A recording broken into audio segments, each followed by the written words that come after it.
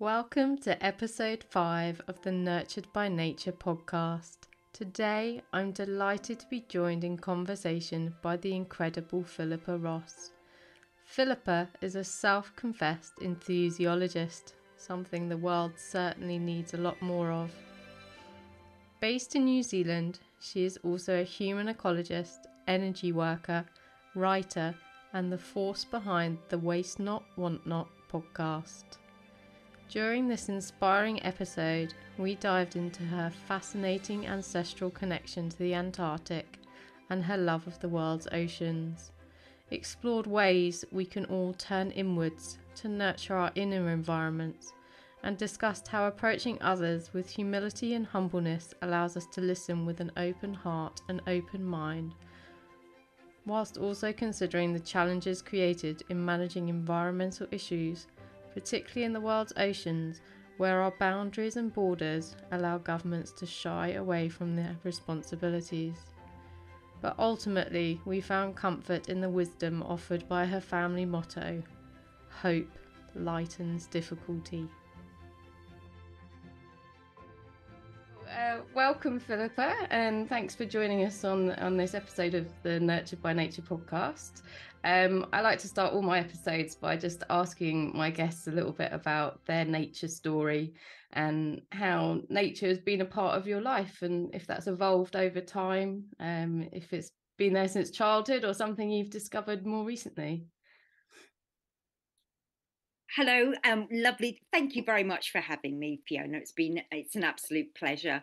Well, I guess in my childhood, I was very much a townie until about the age of 11, and my father decided he'd like to be a farmer, having been in computers for all his life. And so the great outdoors called me, and I really loved it. I had this borrowed this horse and for the winter, and it did nothing more than just bucking and swerving and basically throwing me off. And then so that was a learning curve. And then I had this old mining pony that we bought, and she was beautiful, beautiful nature once you could catch her. I think I spent 3/4 of my life running around the field, up and down hills, trying to catch her. But my girlfriend and I, we used to spend hours out just riding around, and I could only ride her bareback because you couldn't get a saddle to fit her. And so it was an unconscious thing that I really, really loved it. And then as the years went on, you just get busy and things like that. And then I took a degree in psychology. Wow. And it took me 6 years. It was really when I came to New Zealand 19 years ago. It was part of the reason was to escape England, where it's cold and dark and miserable most of the year, where this is nice and light and bright, and which is yummy. And it is that environment, and it started to play a huge part in the quantum physics and the appreciation of how much you are impacted because of the cold and dark. For me, I love light and bright and sun, Yeah. and it does make a huge difference to how you feel and things like that. And also played in with the work that I do in mentoring, because it's about our internal environment affects our external environment and vice versa. And so I love nothing more than the ocean. There's a beach nearby wherever you happen to be. So that is my sanctuary. Um, yeah, it's unfortunately it's not all year round. I think it might be more so in Australia, but in New Zealand we have a kind of winter, but it's not nearly so severe or as long as it is in the UK. So I'm glad that I escaped for that reason. And then I have my connection to the ocean got deeper 6 years ago. I went to Antarctica because of my great Amazing. grandfather, and he was a polar explorer, so he did all the cold things, which yuck. But he discovered the North Magnetic Pole in the Arctic and did six Amazing. journeys there and 3 to Antarctica. And I went to Antarctica. And when you come back, it was it took me 2 months to recalibrate in this environment, even in New Zealand, because the subliminal noise and the visual distractions and things. Yeah. So it was a very humbling experience. And it taught me that mankind thinks they have one up on nature, but they haven't. And we need nature, but nature doesn't need us. It's quite happy doing its own thing without us. And yeah, Yeah. it is a great healing.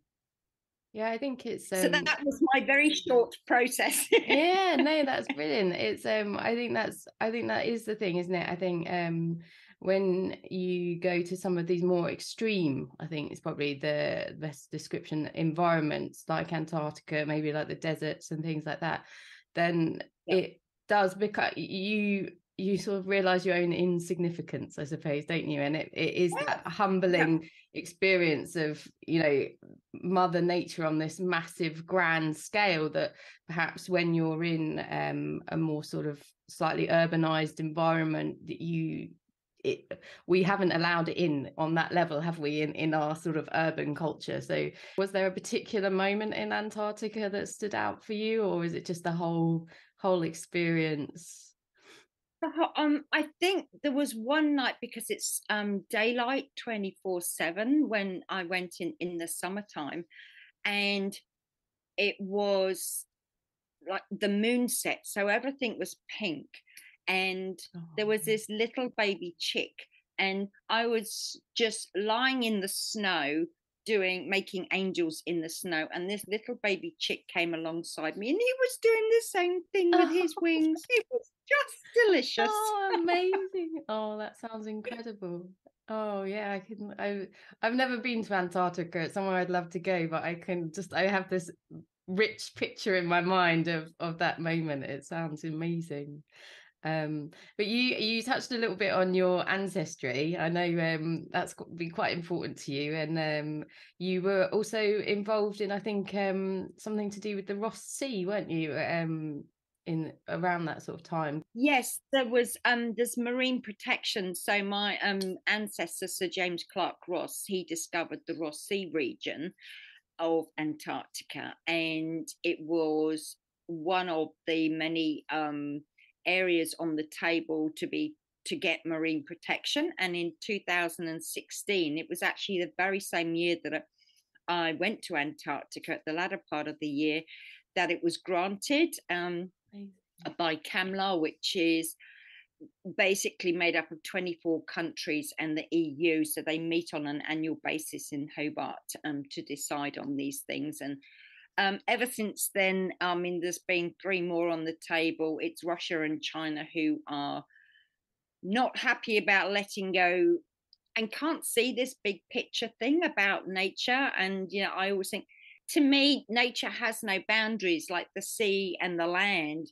We as mankind have created it, and we have created problems for ourselves with that, and thinking that we can have one over. So, yeah, so the marine protection came through, made official in 2017. And I think I was part of it for a microscopic part. There was an amazing organizations and individuals involved for about 5 years before it actually came through. So, and I was one of the because I have my own podcast, Waste Not Want Not, and one of my guests was Dr. Rodolfo Werner, who is a krill specialist, and he does a lot of the Oh wow, okay. talking between all these delegates and things like, and he's been doing it for 19 years, and Oh, how he amazing. hasn't torn his hair out, Yeah. because there's only been one marine protected area in all that time. So tenacity and a love for doing what you're doing, and he just loves nature, and he'll fight to the end for it.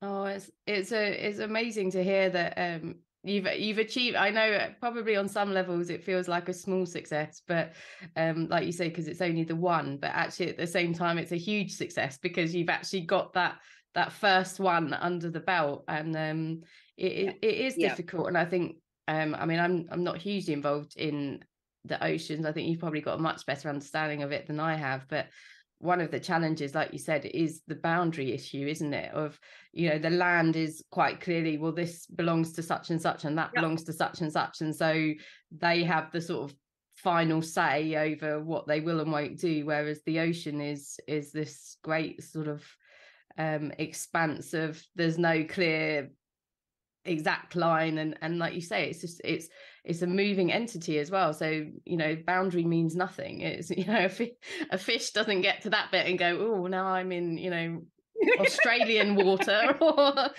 I'm off on my holidays Exactly. to New Zealand. Or I think that's a really big part so far as nature is concerned, and the cyclic part of it.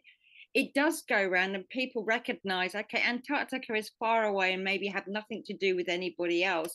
But those waters reach the northern region in the Arctic, and they circulate the world. And so anything that goes out there does have an impact. It's irrespective of actually where you live in the world. And I think that's one of the really, really important things. And the cyclic nature of marine life as well, because Rudolfo was talking about krill, which is the bottom of the food chain, and they created the first World Krill Day. And as you said, there's no boundaries between land and sea. So there's an Antarctic treaty for the land, but nothing to do with the sea. And then you have the high seas, which nobody has any rights over. So trying to bring that aspect of things in as well. And I think really it's for mankind to recognize it's all very well, there's so many policies, we tie ourselves in complete knots, and it's just like, let go and let nature be. Who the heck do we think we are to interfere?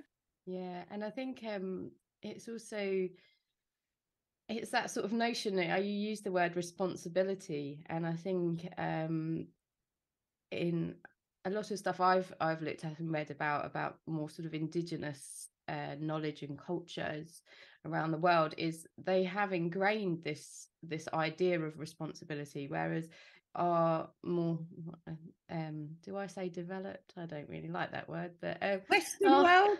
yeah, our More Western world, that's Western. our Western world view, is more one of rights, isn't it? And it's like, we have, Yes. we Yeah. own this, we have the right, and we've lost that link to our responsibility to it, and this more overarching bigger world view of, we're, everything is very much sort of, like you said, micromanaged, with a very short-termist, a couple of years. I know in the UK our governments are only here for maximum of 5 years, so that's their view is like, what is 5 years time, because in 5 years time it might be a different party, or it will maybe be different people, and it does create this very like short-termist view, and they don't want to take that responsibility, because quite often that ties into economics as well, doesn't it, of yeah, Absolutely. who's going to pay for it, It's and they're like, we don't want to put our hands up, and you end up in these situations. Of, obviously there's been a couple of the COPs recently, and it's been a lot more talking and not much action. And I oh think, my gosh. yeah, I think I'm you know beginning to lose faith in some of those. The last COP, it was just 800 private planes going to a meeting to tell us to be careful of carbon emissions, and it's sponsored by Coca-Cola. And I just think the hypocrisy of it is just futile. And yeah, we are trying to get dominion over nature to serve our immediate economy with the boundaries around it. And we won't let go of, like, China with their fishing rights, and Russia because they're just bloody minded, that they're not thinking on a global scale and how it's going to conserve things, and recognize, so far as the ocean and the land is concerned, they are actually the entities that support our very life.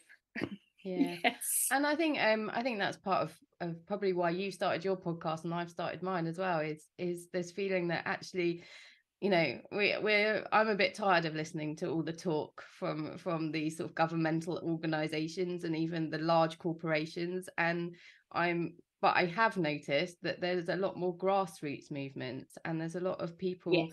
that are doing just small things perhaps, but it's that kind of ripple effect, and actually allowing people to have a voice for those people that are doing it, but b inspire others as well, and put a little bit of hope back in the story, because it is what's presented through the mainstream media and that governmental level is very negative, and yet they're not providing us any solutions, and that becomes overwhelming, and slightly you do lose hope, don't you? And I think that's well, actually your family motto is involved with hope, isn't it?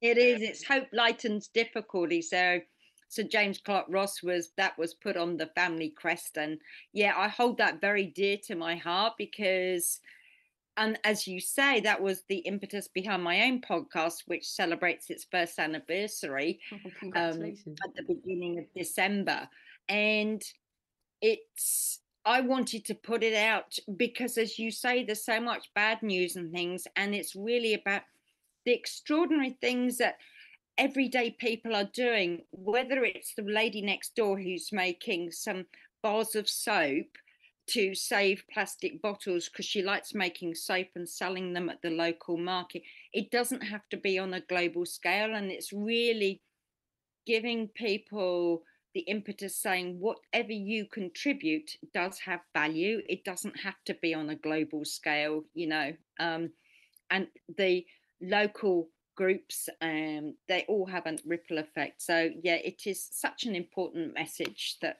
I think people need to hear and keep it going.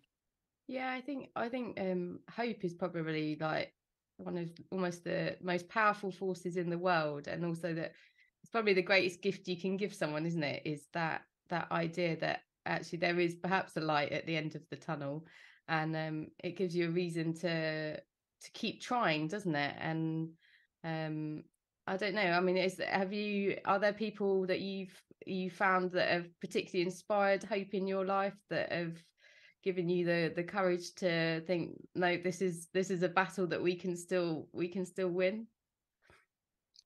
I mean, I'm amazed because I've now interviewed 50 people of all sorts of different things. And I think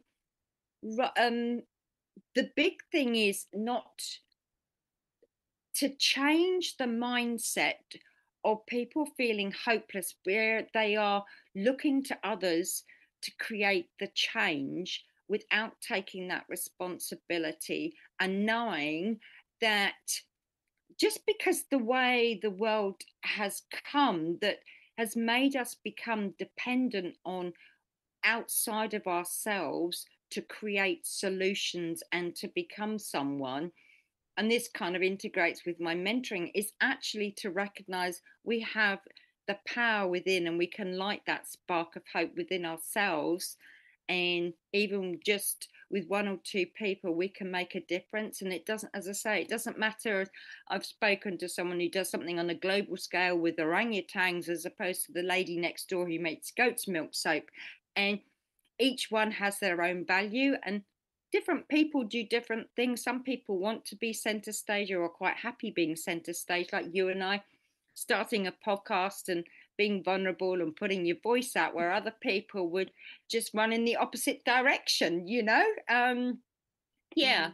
I think that's the important thing, isn't it? I think sometimes people feel like they have to start that, massive movement or organization or something that's going to be international and save the world. But like you say, actually, it could be something as simple as, you make lovely organic soap that you sell in your local farmers market or something like that, and you just serve your local community. And actually, if you've made like 100 bars of soap, you've saved 100 plastic bottles from going into the environment, and or possibly more even. And Yeah.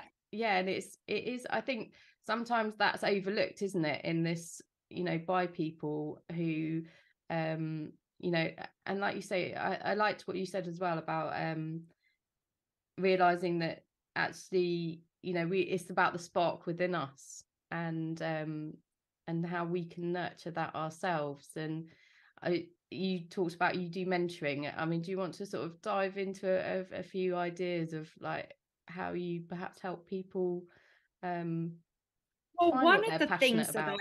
I found, well, ultimately, that's it, because we're kind of indoctrinated with a linear progression of what it is to become someone and to be accepted, rather than honoring the gifts that we have ourselves.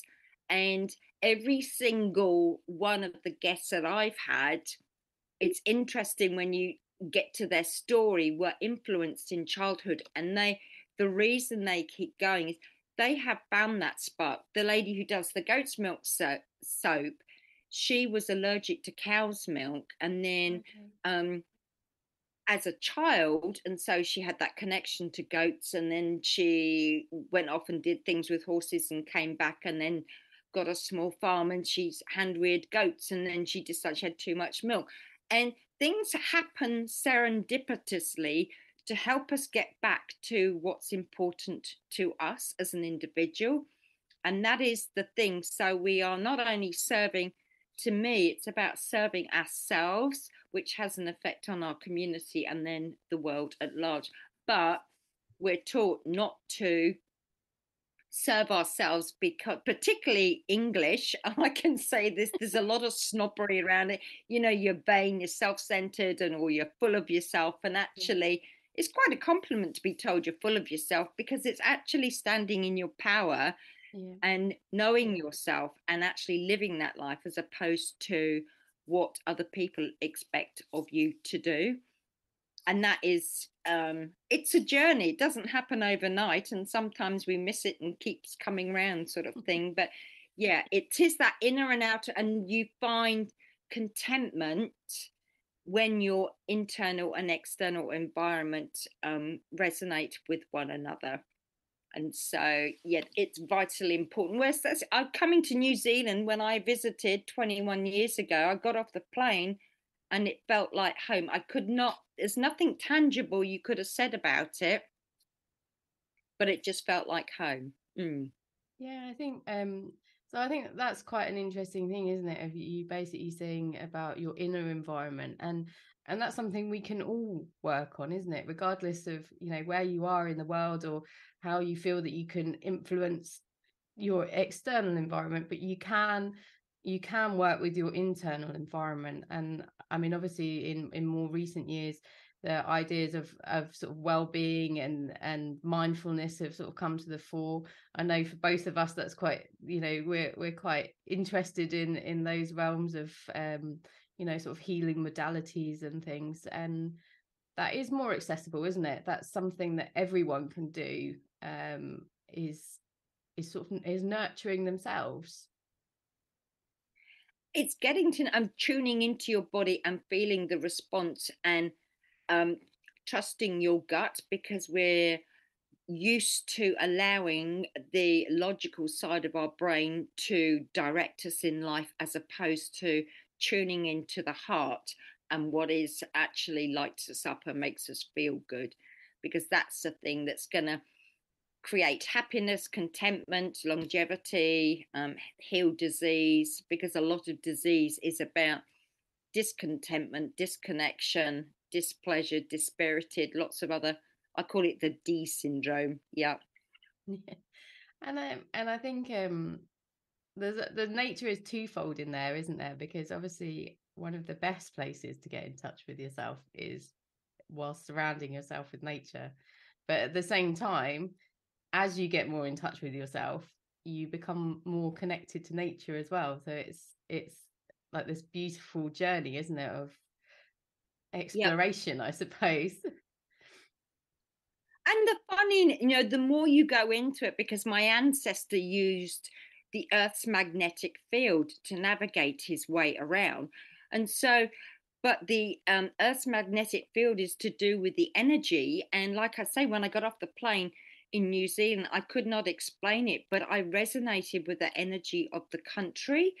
And just being, I mean, it's probably not the ideal time of year to be doing it in England at the moment, but to walk on the grass barefoot, because the energy from the earth is very grounding. And that's very, very important, because we're surrounded by computers and Wi-Fi and all sorts of things, which is disrupting the brainwaves, really. And so getting back to nature and hugging a tree like a good old-fashioned hippie, there's nothing wrong with it, you know?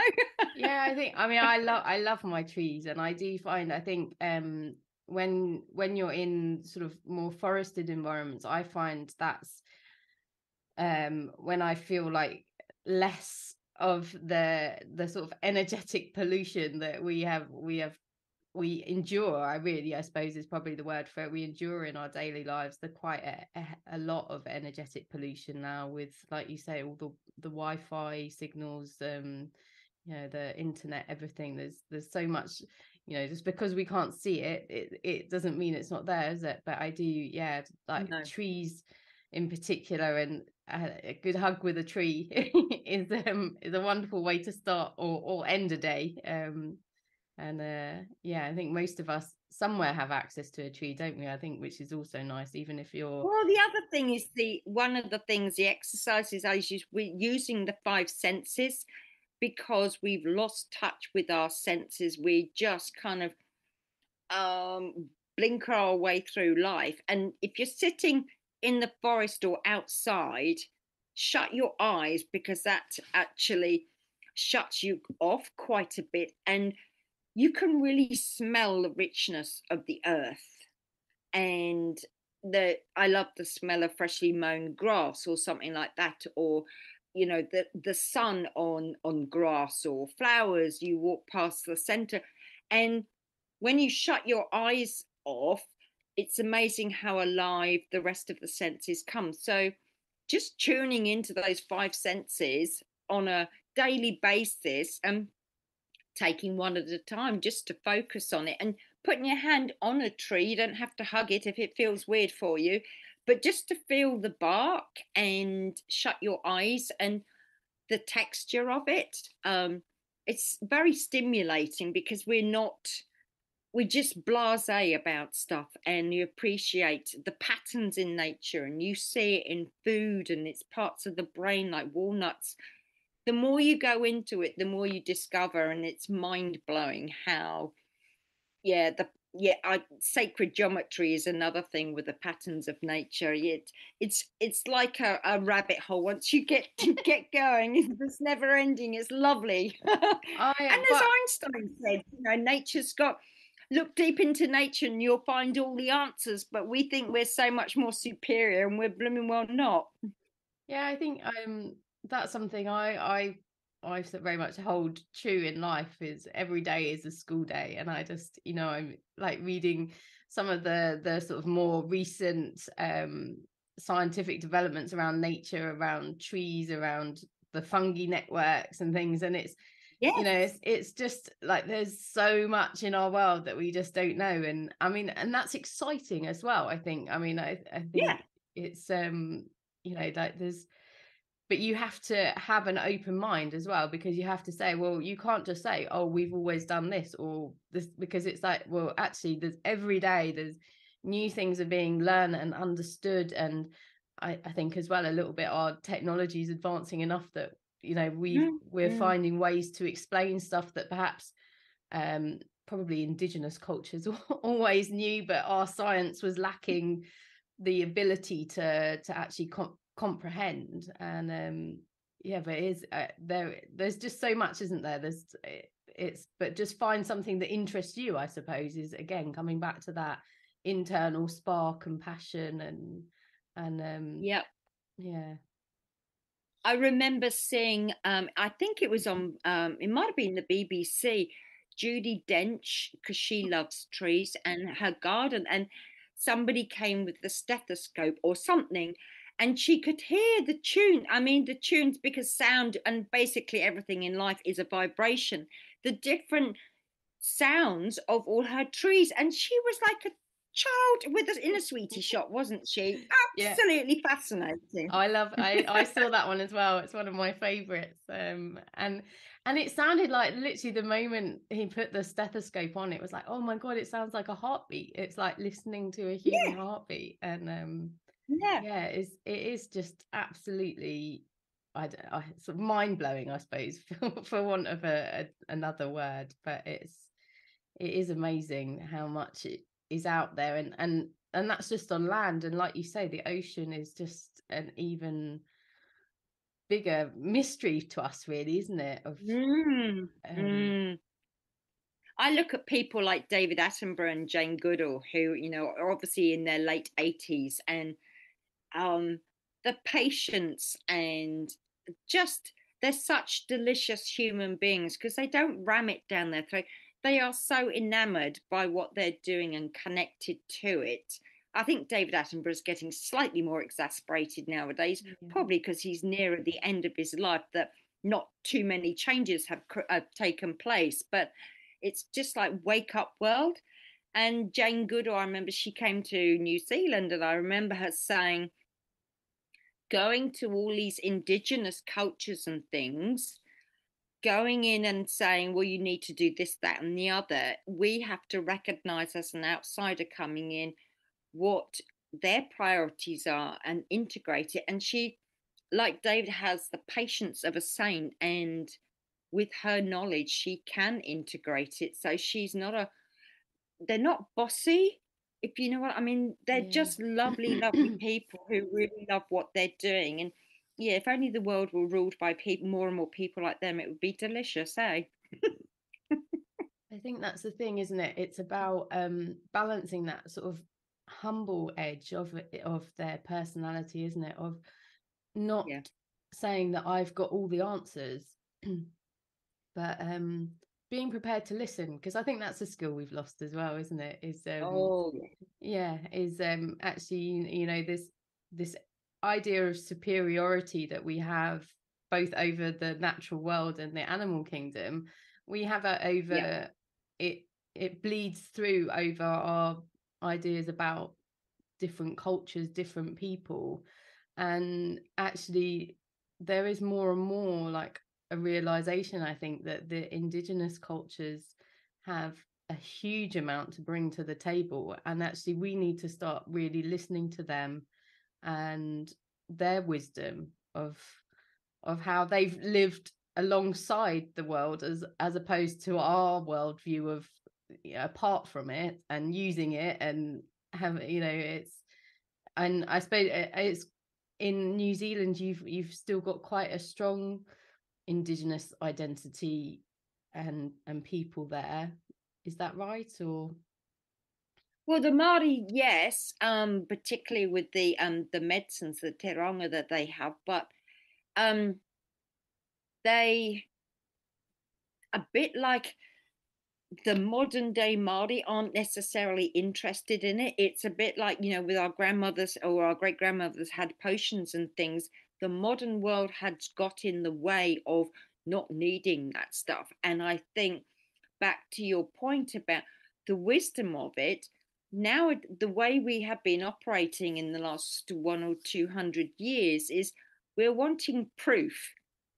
Whereas these indigenous cultures, it was an inner knowing, a wisdom, a trust in the magic of the world, and did not have to have scientific proof to embrace the idea, to experiment with it and see where it went. Whereas we like evidence for everything, and if it doesn't fit with what we did, then we dismiss it and move on to something else. And so we're just going in there destroying everything, and then it's pointing the finger at everybody else but ourselves why it's gone tits up, basically. Yeah.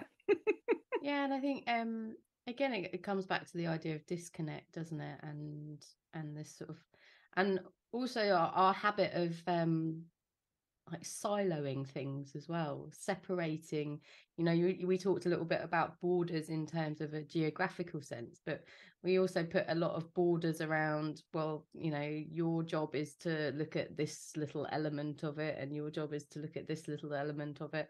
I mean, even in human modern medicine, we have people who specialize in, this, you've got to go to this specialist. Oh no, you've fallen out of that section, you've got to go to this Yep. specialist over here. And it's this sort of, we need this bigger picture looking and thinking, don't we? I mean, I suppose holistic is the buzzword of the time, but Well, it's whole because everything is whole. It works in union. And if something's out of sync, then it's going to be out of whack. So it's the same with the human body. It's just because you happen to have something happening, on the side of your face, it could have started somewhere else. And so, again, it's also about the environment. You might go to the doctor and say X, Y, Z has happened, but what about your home environment and your work environment and everything else? How has that impacted where you are at the moment? And how is it going to help improve your health or help you sustain it and get well again in the future? So there's no point in putting, because that's what happens, as you say, even with governments and things, we just go round and round in circles calling it different names, doing the same old bloody thing and wondering why it doesn't work. And that's the reason why, because we're not looking at the whole picture. And us adults think that we're superior to children, we need to keep them safe, but by goodness, children have the wisdom because they're not full up of all the shit that we've been told we ought to be doing. And when they got these lovely, fresh, naive, innovative minds that we've lost connection to, Yeah, that's it. Yeah. We've put all these rules in place, haven't we, of what can and can't Yeah. happen and how things can and can't happen. And yeah, whereas children have this sort of this beautiful energy of, well, why not? Why not do it that way? Exactly. And Yep. yeah, and I think it's that's the thing, isn't it? Is realizing that everyone has something to bring to the table, don't they? Everyone has, Yep. I guess, a unique worldview, really, and an understanding of things in a way that perhaps someone else doesn't have. And that maybe one of the most powerful things that we've just touched on is the idea of listening and going in with more of Yeah. an open heart and an open mind, and seeing what you can learn, and yeah, and how that. Because ultimately, our reality is only based on perspective, which is to do with the way that we understand the world and our own experiences. And so, to be humble enough to listen to someone's and be compassionate, you know, you come across people who have done things that you would never cross your mind or something. But when you take a step back and you think, if I was in those shoes, if I'd stolen a can of soup or something rather, and my children were hungry, I would not have thought twice about doing it. But I've never been in that situation. And so people do extraordinary things to survive. And we need to be more compassionate about each of our perspectives, where we've come from, and be humble enough to recognize there is a learning in it. I remember some big experiment with some prisoners, where they asked them to step forward if they'd had violence and drinking and all the rest of it. And it really highlighted the environment in which they found themselves, which for them created a perpetual need to survive. And that's why they did the things they do. And it helped them understand why they are where they are and what needs to change. And so, I've worked with horses and I work with a gang leader, and for him to see things in a different light, you can talk to the cows come home, but unless you experience something for yourself, you cannot see it in a different light. And it was quite eye-opening. He saw a horse with its head down and he thought the horse was going to attack him, and it was a Oh, wow, reflection of okay. dog fighting. Yeah. And so it was this horse relaxing in the sunshine, and unless he'd explained that to me, I could not understand. I was getting a Yeah, different message from this because horse. your And perception of the horse was it's relaxed, it's content, it's just exactly, having a snooze. exactly. Yeah, yeah. And he also went in the field with 20 horses. And as a gang leader, he's used to watching his back and he thought he'd be attacked. Every single horse, they circled him on the outside of the field. And then every single horse turned their back on him. And one of them walked up behind him and rested his muzzle on his shoulder, and he didn't even hear it. And that just blew his mind. Mm. Mm. Yeah, because you've been involved in equine facilitated therapy, have you? Yeah, Yeah, yeah, I yeah. that's I remember reading Linda Kurhanov, I think her name was, her book Riding Between the Worlds, and Right. yeah, and it's fascinating. The horse is an amazing animal. You obviously know I've two of my own, but I think their use in therapy has come to the fore in the last sort of few decades, hasn't it? And they are just, it's incredible the changes that people experience in those sessions. Because they don't have an agenda. And that's the thing. You can set up something and ask somebody to do something. So, I mean, I can remember a horse coming by and pooping by the side. And I had a mother and daughter, and the mother said, "That's what she does. She just leaves all her shit in front of me." And you cannot contrive a situation like that. And I had an ADH boy who would play up, and he knew he'd play up with the Ritalin. And I asked him to go and get this horse, and we don't give names. This one was called, oh no, it wasn't Thunder. It was something that was quite with a lot of energy. I can't remember the exact horse's name now, but the point was we don't give names because people have associations. And Cyclone, that was it. And so I asked him to go and get this horse, and it wasn't a problem. And he anticipated that it would be because of its name. And I said, "So, how does that reflect with your own life?" And he just laughed, because then this other horse came by and bit this horse's bum. And he said, "Now that's more like me." So he knew he'd play up to situation, Mm. and you cannot, for the love of anything, contrive something like that. They're just amazing reflective mentors, and they pick up the energy. They're very gentle where people are scared, or if someone's a bit full on, they'll face up to them, sort of thing. Yeah, they're beautiful, beautiful. My name means lover of horses as well. Oh, So well. yeah. It was written in your destiny then. Something like that. Yeah, something like that. Yeah.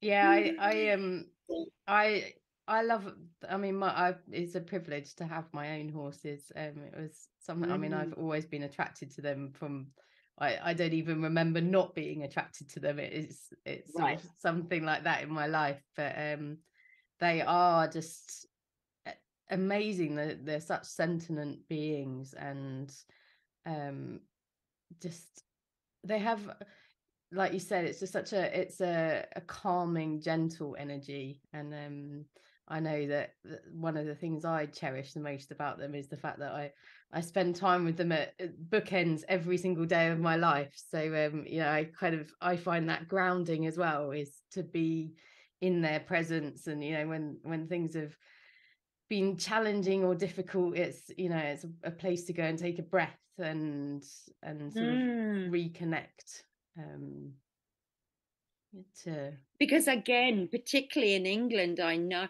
it's the snobbery around horses and the right and the wrong way to be riding them. And actually, when you've done the equine assisted learning facilitating, it's about the connection, and it's actually all groundwork. I have a friend who goes to Germany every 6 months, um, working with horsemen and women, and helping them create that connection so that they are riding in rhythm with one another. But it is not the carrot and stick approach, which is atypical of my own experiences learning to ride in yeah. England. That one did it right, it's a bit like the horse and hound, whip the shit out of them, sort of thing, until you get what you want, Yeah, and it's actually the realization the horse is trying to tell you something. yeah, yeah. No, I also have very much embraced that sort of, well, it's called horsemanship, but actually I think there's a strong element of humanship in it, in terms of it's Well, that's about, what my friend calls his business, yeah, humanship. yeah, okay. Yeah, no, it is, but it's I think I've always very much found that it's about me. The more I learn about myself and the more I work Mm-hmm. on myself, the deeper the connection has become with my horses. Yeah, and that goes back to what we were saying earlier, doesn't it, about our connection to the natural world as well, and the fact that something everyone can do is they can just slow down and connect to themselves Yep. a little bit more, get out of their head Mm. and into their heart space, and just that even though that might feel like you're not doing anything, actually the ripple effect from that can be huge. But that's where this world is. It's in order to be someone or be useful, you have to be doing, and that sitting and relaxing and being and connecting with ourselves is not something that we're taught, and so it's uncomfortable to be in your own space and have nothing to do. Yeah, that's it, isn't it? It's the discomfort. You have to Yeah. move through that initial discomfort, and that takes time and patience. But I Yes, think it is. Yeah. I think that's a powerful place for us to sort of perhaps look at wrapping up, Philippa. But before we go, Yeah. is there anything else that you would like to share, that to sort of impart a bit of your family motto, the hope in the through difficult times? Well, it's the just like the nature of your podcast, the nature versus nurture conundrum, really. Bringing up children, is it one or the other that influences it? Recognizing that everything is a reflection of ourselves, and to take the time out in create the environment that actually makes you feel good. Take time out with yourself alone, out in nature, wherever that happens to be. Put on a thick coat and go kicking leaves in the woods, or just sit by the river or a stream, or throw pebbles in or something, but just take 5-10 minutes out each day, and actually use your five senses as well when you're out in the world. But you can create a haven in your head and use that in meditation, and when you're feeling stressed or whatever, you can recall that, and the brain doesn't know that you're not really there. So that is really helpful. Yeah, I love Yeah. that. That's really lovely. And I also find for myself, some of my best sort of meditation is actually in movement, in walking, in nature. I know the sort of a preconception that meditation is, forcing yourself to sit in cross-legged position and things, but actually a Yep. great meditation is what you said, being in nature, closing your Yep. eyes, breathing in, smelling, touching, feeling the world around Yep. you in Mm. ways perhaps you haven't experienced before. Yep. Yep. Okay. Great. Perfect. Well, thank you Fantastic. so much, Philippa, for sharing your wisdom with us. It's been an amazing journey across oceans and exploring all sorts of ideas. I've really enjoyed it. So thank you so much for sharing that with us. Thank you for inviting me. It's been an absolute pleasure to be with you. Lovely. Take care. Thank you so much for listening to the Nurtured by Nature podcast. I truly hope this conversation has brought some hope and inspiration into your life. I would love to have these messages ripple out across the world. So if you can, please share this episode with your friends, leave a review on your favourite podcast player, and make sure you subscribe so you don't miss the next episode. I would love to hear from you, so please feel free to connect with me on the links provided in the podcast description. But most importantly, thank you so much for being a part of this journey with me. But don't forget to simply get out there and enjoy the natural world.